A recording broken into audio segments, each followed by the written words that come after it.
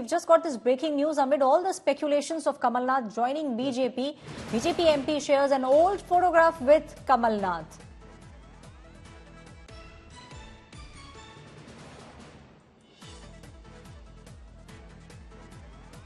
Naren Saluja is now joining me on the phone line.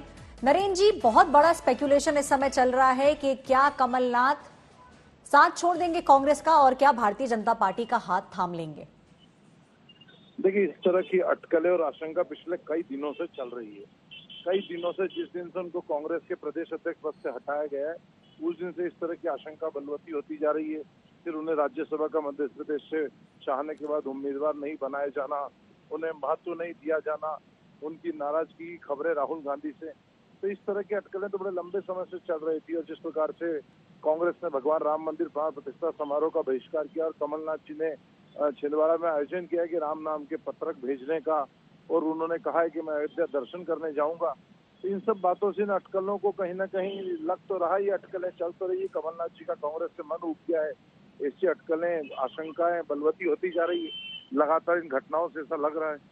Naren Saluja जी, एक चीज और, प्रधानमंत्री कल हरियाणा में थे, रेवाड़ी में, और प्रधानमंत्री ने खुद ये बात बोली कि कांग्रेस पार्टी को इस समय ये सोचना चाहिए कि उनके बड़े बड़े नेता जो हैं वो पार्टी को छोड़ के क्यों जा रहे हैं। ऐसा कांग्रेस पार्टी और गांधी परिवार ऐसा क्या कर रहा है जिससे कि बड़े बड़े नेता, सारे दिग्गज नेता जो हैं, उनका मन अब कांग्रेस पार्टी से ऊब गया है?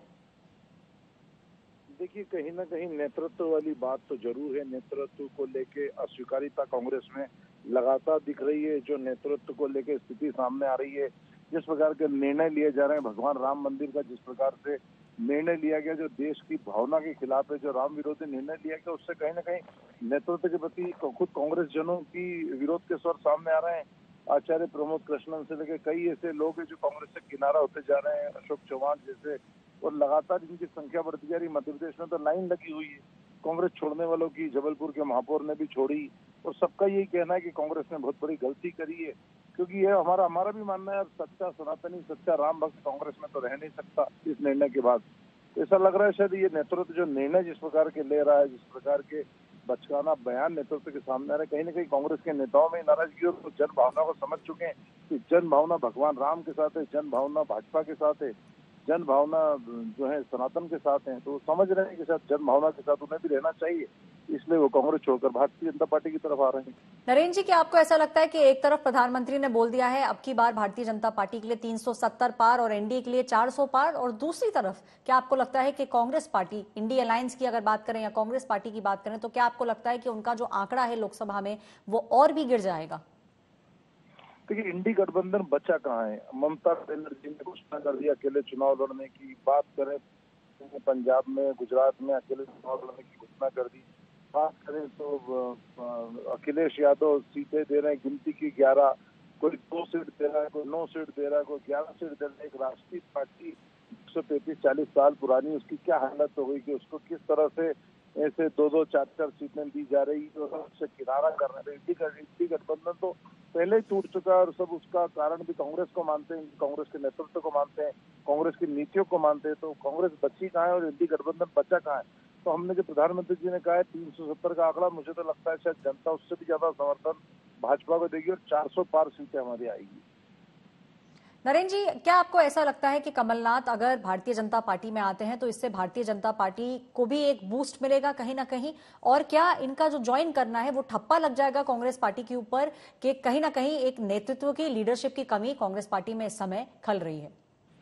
निश्चित तौर पे जब किसी पार्टी में पलायन होता है, भगदड़ मचती है, लोग पार्टी छोड़ते हैं, तो नेतृत्व की क्षमता पे प्रश्न चिन्ह तो लगते हैं कि आखिर क्या कारण है कि इतने बड़े बड़े राजनेता जिन्होंने वर्षों कांग्रेस को दे दिया, जिन्होंने कांग्रेस को सींचने में अपना खून पसीना बहा है और वर्षों तक कांग्रेस के विभिन्न बड़े बड़े पदों पर हैं, यदि वो आज कांग्रेस को छोड़ के जा रहे हैं तो नेतृत्व पर सवाल तो उठते हैं।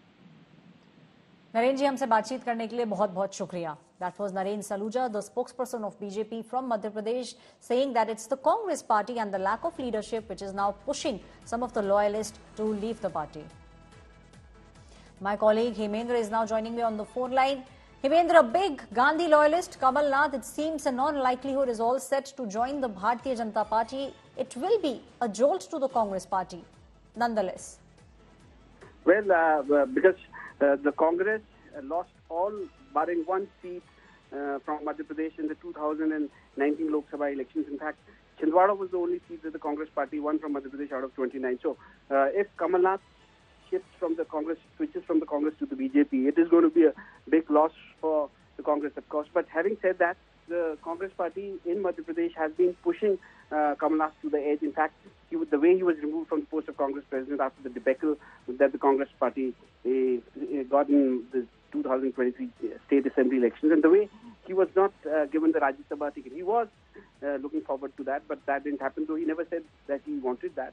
But the way he was meeting people and the way he organized a dinner for the Congress MLAs over, it was amply clear that he wanted a Rajya Sabha berth. He wanted some prominent role for himself, but that didn't happen, and the Congress party had decided to go ahead minus the stalwarts. So he was a Congress loyalist. He was close to the Gandhis, but the present leadership of the Congress party, that is Rahul Gandhi, he probably didn't have very good relations with him, and that is one reason why Kamal Nath, along with his son, and also there are other sources close to Kamal Nath tell us that he was in touch with the top leadership of the Bharatiya Janata Party even before deciding this, because he has had relationships across the political spectrum and across the business spectrum, not just in India but across the world. So Kamal Nath is one person who, just because of the fact that he's so widely connected, is going to be a huge loss for the Congress party.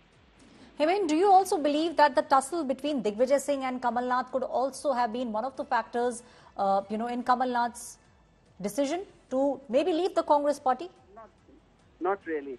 Kamal Nath and Digvijay Singh, they were together when the elections for Madhya Pradesh Assembly were fought, 2023 elections were fought. The Congress party, every decision was taken by Kamal Nath and Digvijay Singh jointly, though in public they did throw some muck at each other.